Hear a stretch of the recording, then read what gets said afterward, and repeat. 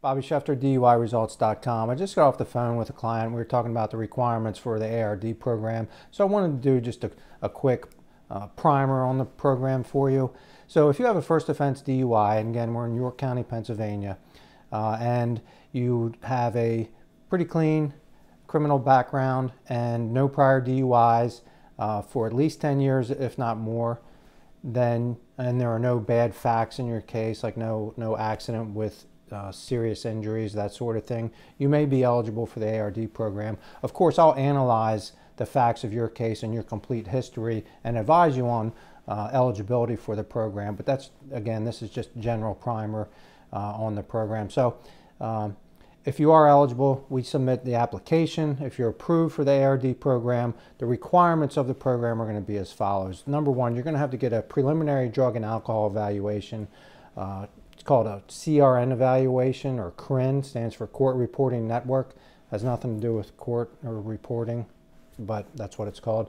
You have to get that done. That's the first thing. Within 21 days or 3 weeks after your preliminary hearing, that must be done.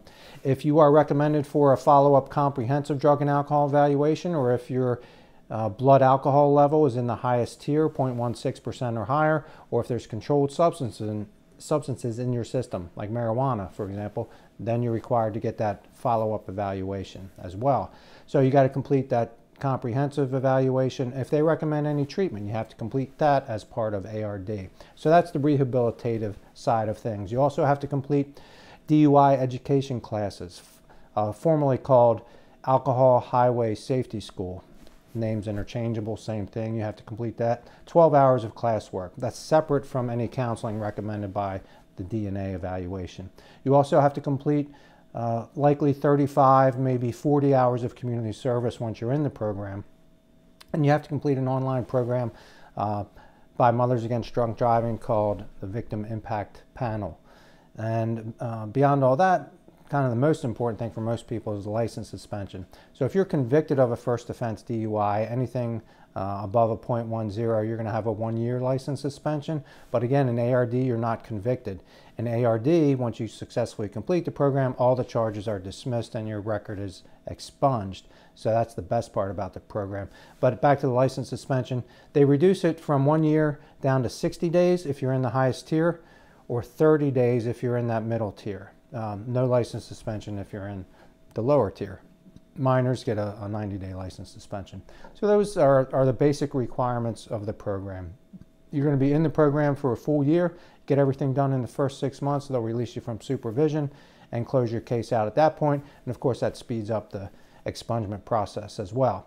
But the key takeaway here from the ARD program is it's not a given.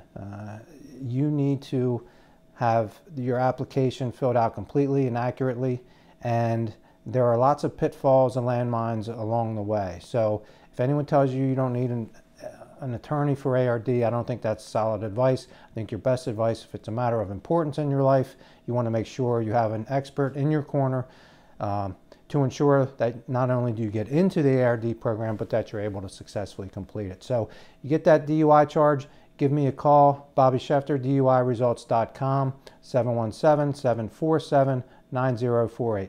Thank you.